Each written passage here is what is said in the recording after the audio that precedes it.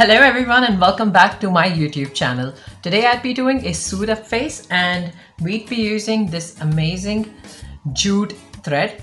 Besides this, I'd be using a lot of tissues. I'd be using some PVA glue. I'd be using some makeup. That's it about with my acrylic paints.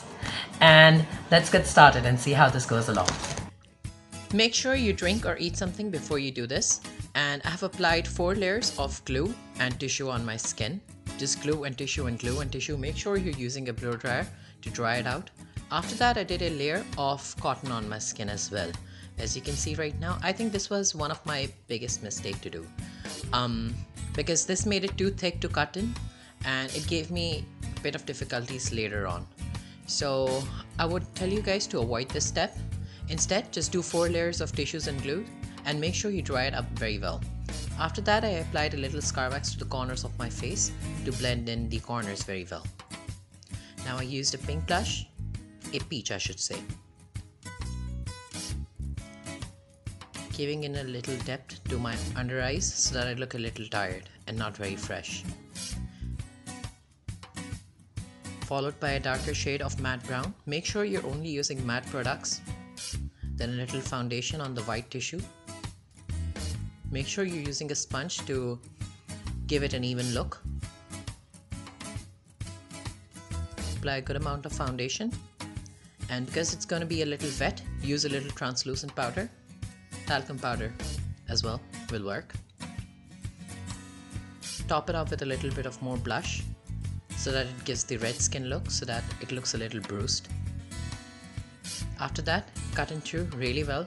Take a sharp scissor and make sure you keep your safety. Cut into the corners.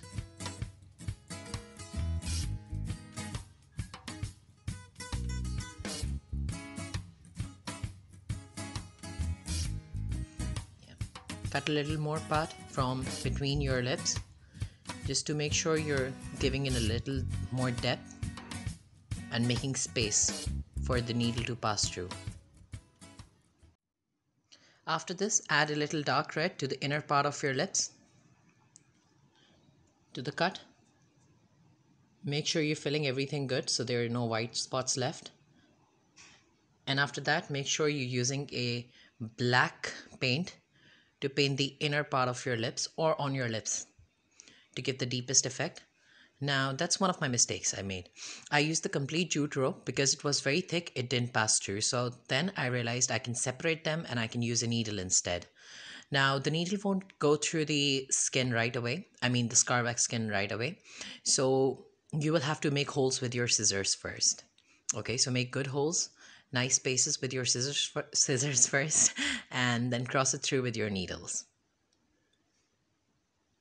Just like this. This is going to take time and some adult supervision. Make sure you ensure your safety for this one. Make nice holes, spacious holes like these, and pass through your needles. Just sew it up and down, just the normal way.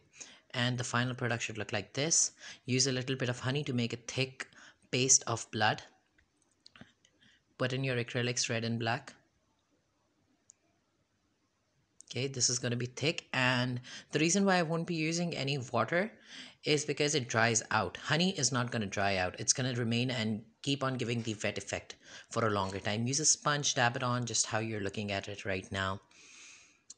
It gives a really nice effect. And use the same honey, drop it off, and it's going to run through because it's sloppy. And that's it. That's pretty much about it. That's the final product, and make sure the needle keeps hanging from the other end so it gives a more dramatic look, and that's what the end final result looks like. I hope you guys liked this video as well. If you liked, show love and care and support. Like, subscribe and comment below to keep watching, and yeah, stay safe. Bye bye.